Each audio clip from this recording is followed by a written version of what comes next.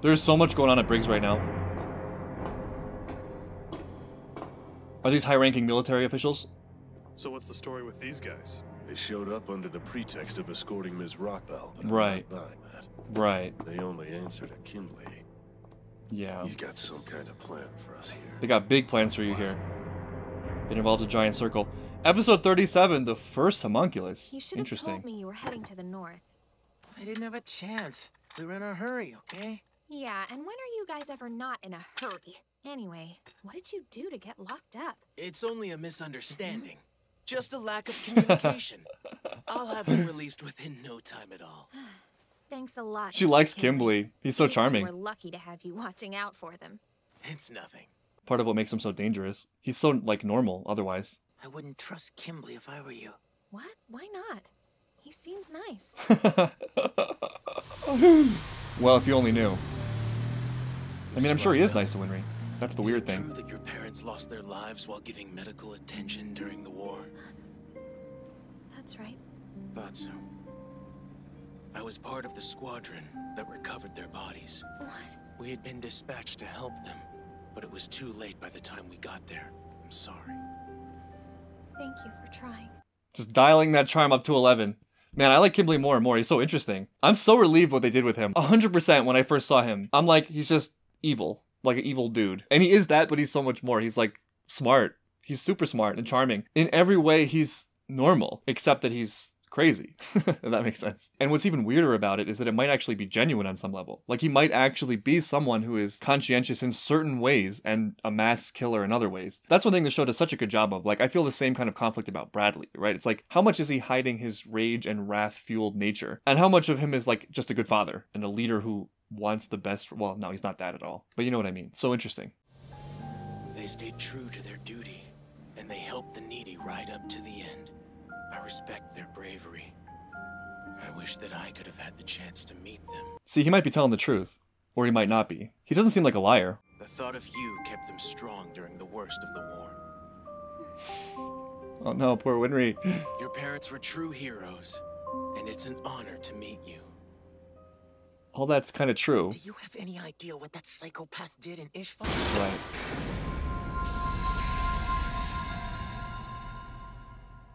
But now Ed's gonna seem crazy by pushing her away from him. Got Lieutenant Hawkeye's experiences to go by, and she thinks I. Speaking of Winry, you're in love with her, aren't you?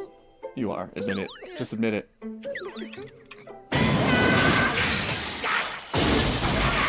That's some intense love right there. The love that makes you bounce up to the ceiling. Try to think about something else. That never works. Helium, lithium, beryllium, carbon. That is such an Ed thing to think about, too. Why did I have to fall in love with such a weirdo? Oh, you just said that out loud. No, Ed, I didn't say anything. What the hell, Winry? All right, what are you doing out of your cell? He's a Drachman spy. Winry also is a Drachman spy. Are you upgrading too? There's nothing left for me to upgrade to. Okay. It's the M19 Magpie lightweight combat model! Damn. Ed has some competition. Edward, you want me to upgrade you to one of these? My style. Who's the girl? She's too cute to be hanging around you. Ooh. Damn. Winry's a hot item these days. In Briggs.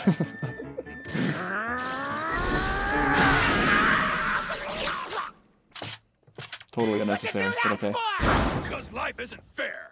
That was messed up. You want to come check out my work shed? Yes, she does. It's not safe here. Kimberly calmly sips his coffee. Winry can take care of herself, though.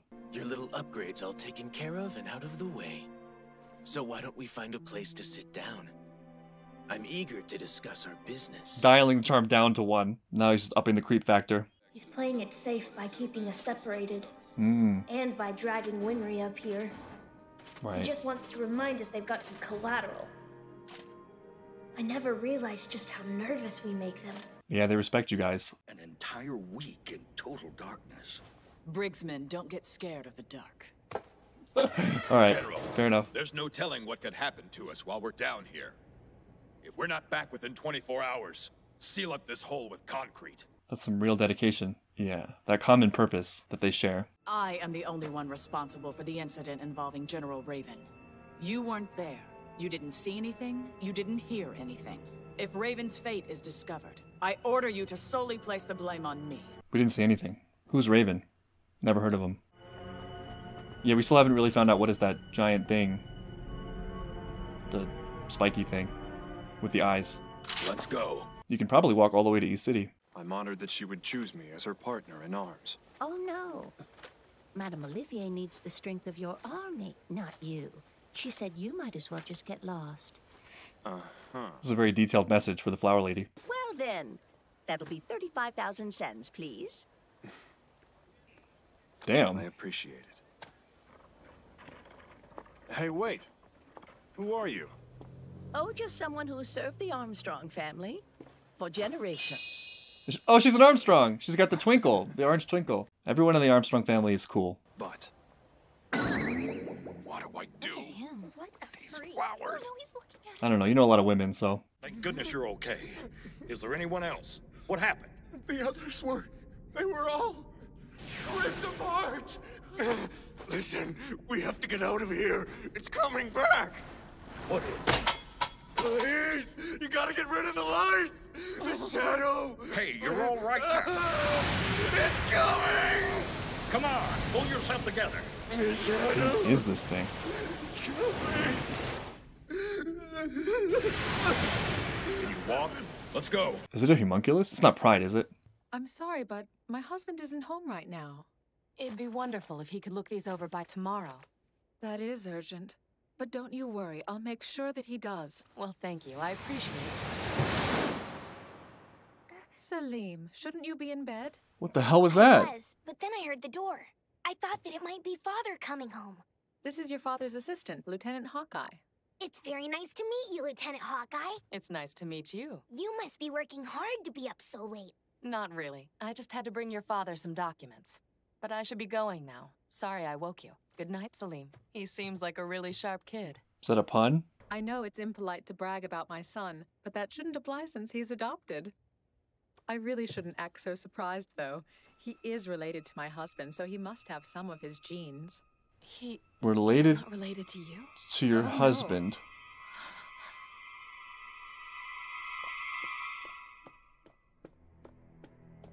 This just doesn't add up. It doesn't. The Colonel told me that King Bradley was raised as a test subject. He doesn't have any family. He didn't even know his parents. And I got that strange feeling from Selim. Could he be? So, you've put it all together? Oh, it's Pride. This is Pride. But All thanks to my stepmother. She just doesn't know how to shut up. But you. no. Your baleful presence also gave you away. I recognized it somehow. Selim is Pride? What in the world? So, Selim Bradley, what exactly is your true identity? You've got some nerve to ask me a question like that, considering the circumstance. Such bravery. You've also shown good judgment by keeping your gun holstered. Such a move would only get you killed. I'm guessing you're a homunculus, like Gluttony. Yeah. How is it in two places at once? I'm offended that you would even put Gluttony and me in the same league. You ask my name? It's Pride. And I was the first homunculus. Full Metal No, Alchemist. my little cute Selim. Why? Full No. Metal Alchemist. Damn, that's dark. That's a terrible picture card. But in a way, I'm relieved because it means he's not innocent, and so nothing bad can happen to him. Is he fully aware? Like, has he just been Pride this whole time? This has all been an act? Speaking of putting on acts, he is very proud of his daddy. That makes sense. That just flipped the whole script because Bradley's afraid of Pride, it seems, a little bit. Has Selim been like watching Bradley to keep him in check? Because they had that conversation where he was warning Bradley about straying too far from Father's vision. He's just there, always, watching him. I feel so played. One thing I've noticed, even from the very beginning, because I thought his name was Celine, is that every time they show Selim outside, they also flash to the moon. Just remember, Lieutenant, no matter where you are, I will be watching you from the shadows. Yeah, it does seem like he can be in a lot of places at once. And it's a few jobs, actually. 3. All from the Fuhrer. First off, he wants you to hunt down Scar. You just find him, I'll take care of the rest. Secondly, he wants you to locate Dr. Marco, who is very likely fled with Scar. Why is Dr. Marco with Scar? The only thing you need to worry about is finding them. And last but not least, he wants you to carve a crest of blood here. A crest of blood? Just like what I did in Ishval. It's very simple. We kill everyone and soak the land with their blood. I would All right, this is crossing the line, yeah. But he has a lot of leverage. But that's just not happening. Join the military without being prepared to kill someone. Right. I was determined not to kill. Well, how original of you. Kimblee's so over it. This has been a big thing for Ed. He's sort of been in the military without really being in it. But here we are. This is sort of the crossroads. Listen, Kimblee, do you have any idea what they're doing? What you're helping them to achieve? I'm curious to see how the world will change. What? Both sides clashing. Will against will. Life versus life. Humans or the homunculi. Which one will triumph? Which side does the world prefer? The homunculi like to see themselves as the next step in the evolution of humanity. But that's for history to decide. I just plan on helping it make up its mind. Have you forgotten that you're a human? How can you take sides with them? Because they've given me complete freedom to use my alchemy however I want. You're insane, Kimblee. My standards do tend to differ from society's. Right, he's not exactly However, insane. If I survive this battle, then the world will have chosen my sanity over yours. I stake my being, the very core of my own existence. This is what I'm willing to bet on the outcome of this battle. Kimblee, you don't make any sense. That's surprising. I'd always kind of assumed that self-centeredness was a universal trait of all alchemists. Well then, let's see if I can find something that you do selfishly crave. Something you and your brother want more than anything. And if you do what we ask, I'll give it to you. A Philosopher's Stone. Yeah, but we've sort of already been down this route. So Kimblee's view is really interesting. I don't think it's insane, actually. Maybe I'm insane. It's possible. I do film videos with a bunch of fruit people, so I can't really judge sanity. Because it's sort of like, well, I'm not important in the grand scheme of things, and nature has its own flow, the universe has its own flow, things will go where they will go, and I accept whatever the outcome is, and I'm unattached to my own importance and okay with my death. So in some ways, it's sort of like a high level of thinking about things. It's a very like zoomed out, objective way of looking at the world. The obvious problem with it is that he's actively taking a role in shaping it, and his actions require the death of humans, and incredible tragedy and pain. And I think in regards to all is one, one is all, and this is just my reading of it, the implication is that through that process, human life has value. And maybe part of that value lies just in the fact that there's potential. There's this question since the very beginning, what is the value of a human soul? And I think that the show is saying that a human soul is quite valuable because it's all part of this process, it's part of this organic process. And so destruction seems to run counter to that, especially when we factor in like cycles of violence, which is a big part of the show, and the fact that this kind of thing leads to incredible tragedy, when I think another theme of the show is resilience and strength and goodness in the face of tragedy. He's way too detached from humanity. I mean, it's evil in ways that are way more obvious than that, but I'm just trying to think about it in the show's terms, along the show's themes. You know, in a way, he reminds me of Zahir from Korra, not because they have similar goals, but because they are like this weird example of dark enlightenment. You know what I mean? Like Zahir is enlightened and he's free, right? He's totally free of a lot of these restrictions of normal people with, you know, concerns about their own lives and other people. And Kimblee is also free in that way. He's freer than most people. And that's sort of a disturbing thought at first, until you realize that there are extreme limits to both of their views. And their views are ultimately destructive and probably counter to truth and counter to the universe. I've been ordered by the Führer to fulfill my duties as a human weapon. In other words, they're ordering me to help them commit mass murder. Why don't you just refuse? Because of you, partly. I see. That's why. No. I'm sorry. They're using me to hold you down. I won't cry. I won't. I'm just upset at myself for being so naive. It's not your fault. They actually offered me a Philosopher's Stone as payment. A stone? But... That's right, Kimblee has one. We can't, brother! The ingredients for a stone... I know, Al. Right, right.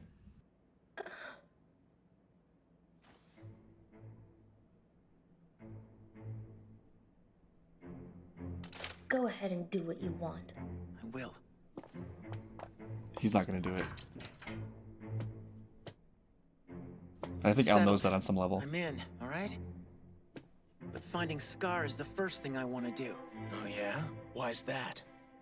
Scar is the one who murdered Winry's parents. They deserve vengeance. So he's playing a game now. I see. Fine with me. He's playing a role. Also, I need Al with me. He doesn't have a body, so he's immune to Scar's bodily destruction. Well, that is helpful. You're okay with this, Al? The Philosopher's Stone? They can only be made by sacrificing human lives. Brother would never actually use one. Yeah, he knows. We don't need it. We think we might be able to use Xingyi's alchemy to get our bodies back. Right, this is all just a game. Another chess game. Then I guess I had better hurry up and come up with a believable excuse. Huh? Excuse for?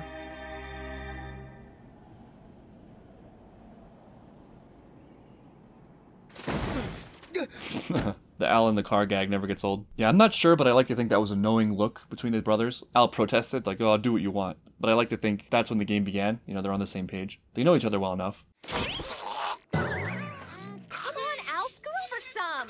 Where's he supposed to go? I'm sorry, Winry, but you need to wait here at the fort. We're not going for a picnic. And neither am I.